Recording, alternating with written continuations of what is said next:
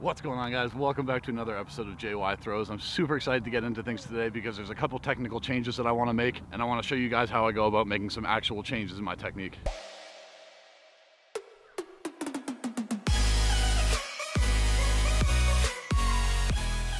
On a cold day, there's nothing worse than an ice cold shot put feeling like it's tearing up your neck. So for the low price of however much a little space heater like this costs, you can warm up your shot put and have a nice warm neck. All right, so if you watched my last video on analyzing my technique, I really started to notice how awful my hand position was while I'm throwing shot put. And Martin's talked about it before, and we've tried to change it, but I couldn't figure out where to hold it in my neck, and then it was starting to hurt my wrist, and a bunch of excuses. But looking at that video footage, it's unexcusable to have it be in that bad of a position, because it looks like I can't push from here. It needs to be lower somehow on my neck. All right, so my objective is this. On the finish, I need to get to a position that it's in line enough with my shoulder that I can get a nice straight push. And as it is, I put it up too high on my neck and I can't get that push. So I'm just gonna mess around, try to feel it. So in the beginning stages of making a technical change, it's important to not worry about the distance. In order to build up your technique, you need to break it down first. And when you break down your technique, sometimes you won't be hitting the same distances as you were before. And some cues are less significant than others and take less time to break down. So sometimes you may see instant fixes in practice, but it also may take thousands of throws to be able to get it ingrained in your muscle memory. So when you're starting, just break it down, make it simple, and start to exaggerate the positions that you're trying to hit, because exaggerating during drills will help you hold positions better when you get to the full throw, because naturally some of the positions will break down a little bit. So exaggerate them early with drills. Don't worry about the distance, and you'll be on the right track to making a good technical change. All right, so working on the hand position is the first one that I want to get today. The second one is maintaining more level shoulders throughout the throw. I've got a habit of going down to the middle with this right arm, and then it kind of stays down and sets up a weird orbit. So more level shoulders, and I'm going to start by doing that with half turns, and I'm going to do a few drills without the shot put to feel it.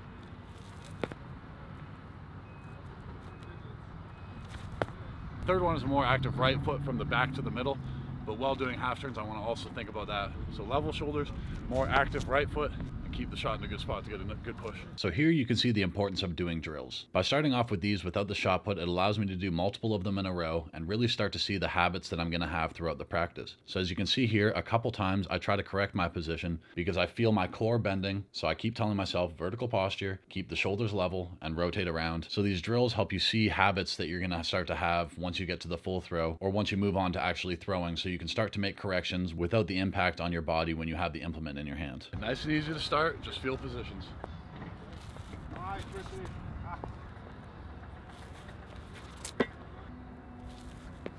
Alright, I'm gonna go on to a walk through South African, just stepping into the middle, trying to feel a bit more momentum going into it. Thinking about the same thing, hand position, level shoulders, get my right foot down.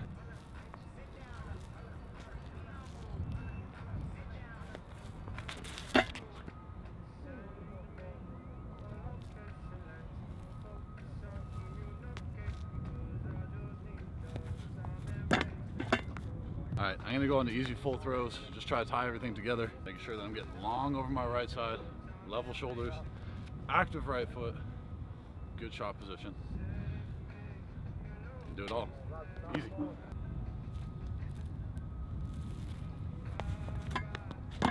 Okay, Jordan. Feels so much better. This can be so good. All right, I'm gonna try to break down the cues to just like 3 of them. First one's getting my hand set right, and then I don't need to think about that throughout the rest of the throw. The second one's gonna be level shoulders going to the middle, and then try to get a more active right foot to get that down to the toe board.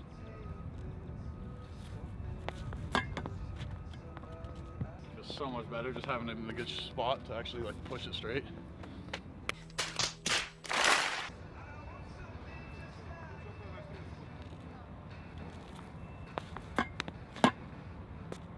Level shoulders, quick right, just feel that push.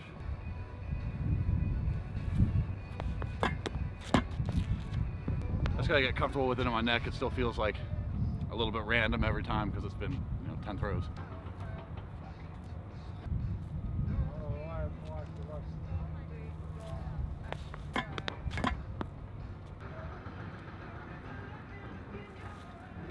Nice, nice. So right now it's feeling like if I can start with my elbow down and kind of hold the shot and support it until I start moving, then it gets easier to bring that elbow up. But if I start by trying to hold it up, it just is kind of hurting. So yeah, start with it down, support it so I can wind up and get it to a better position. And then from there, it feels like such a nice push. Ooh, still. Woo. Yeah. Nice, but still. Yes, yeah, yep.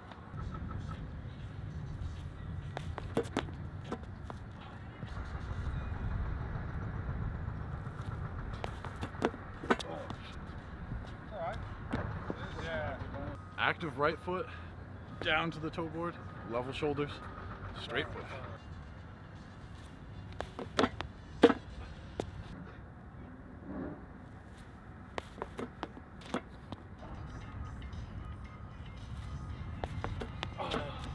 All right, I'm just gonna take a couple more shot put throws before I move on to discus. I don't wanna wear out my wrist on day one trying to work on something new with hand position.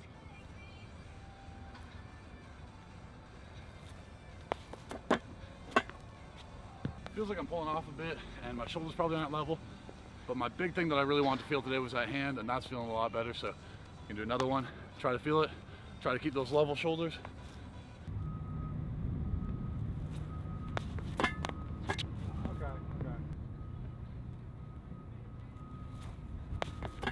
Okay, okay. Yeah, still feel like this is coming around a lot, but hands feeling a lot better. Discus. So I figured while I'm discovering my shot put hand position, I might as well talk about my discus hand position, because this was also something that took me like 10 years to figure out how to do, and I wish I had someone explain it right away. So because the disc is machined to be balanced, the center of mass runs right down the middle through the screw. So when setting up your hand position, you want your hand to be around the center of mass or slightly behind it, and this allows for easier rotation out of your hand on the finish. For a long time, I had my hand too far across the center of mass, and it made it really difficult to get the disc to come out of my hand smooth and flat. Long over my right side, discus with me, tall, level position.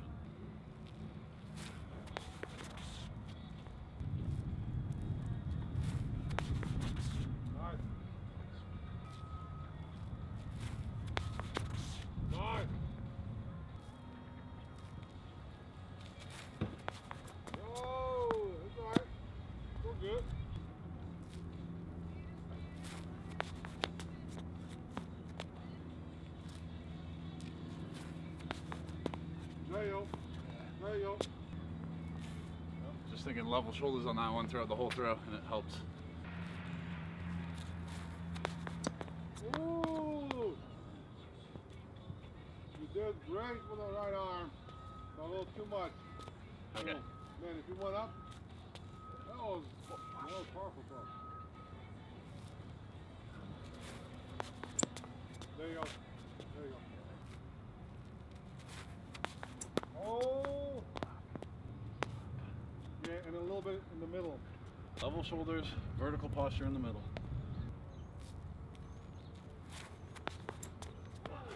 Just rushing it.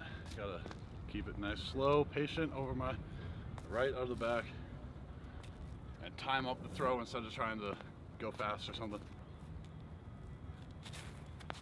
Okay, But long, working around me. Nice.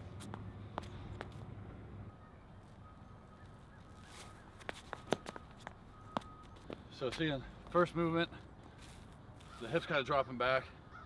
So then I'm tracking across the ring, because to get out of my hips being down, I need to get extra far across. So keep working long, and I want to try to drive probably right sector line, see if I can get more in the middle so I can send everything right down the throwing direction.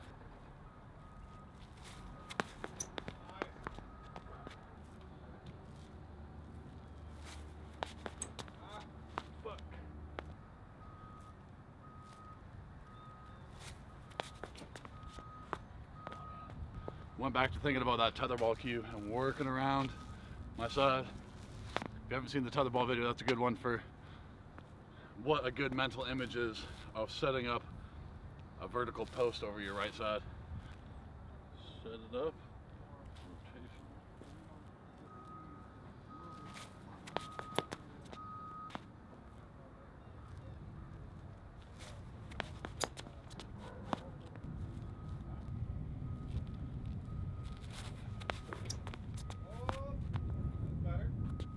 All right, guys, I'm gonna wrap it up there. Things are feeling awesome technically. Really happy with that change in the shot put and what I'm feeling. Big thing for me is, again, starting with the hand down, and as I wind up, I can start to pick up that elbow, and then it doesn't feel like it's hurting my jaw or neck to push it into it. As far as the shoulder position and getting that right foot down, those are things that I'm gonna need to continue to work on. But when making technical changes, it's a lot easier to just focus on one thing and really make that the main focus for the day. Don't worry about anything else. And today that was the hand. I tried to incorporate a bit of the other stuff because I want to be working on good positions always. But if I'm missing them, I'm not concerned about it. I just want to pick one thing, focus on that, and make changes. Just keep in mind, guys, it can take thousands of throws to start to lock things into your muscle memory and make them a habit, so you don't need to think about them any longer. But at least over hundreds of throws, it's not going to need to be as big of a focus. So get out, throw a bunch, and the more that you focus on good positions and picking one or two things to make a change on, then over the course of a few months, you'll have it ingrained in your muscle memory and can start to work on other positions. Anyway, guys, thank you very much for watching. I hope you enjoyed the video. If you did, leave a like, and if you really enjoyed it, subscribe for more. I'll see you in the next one.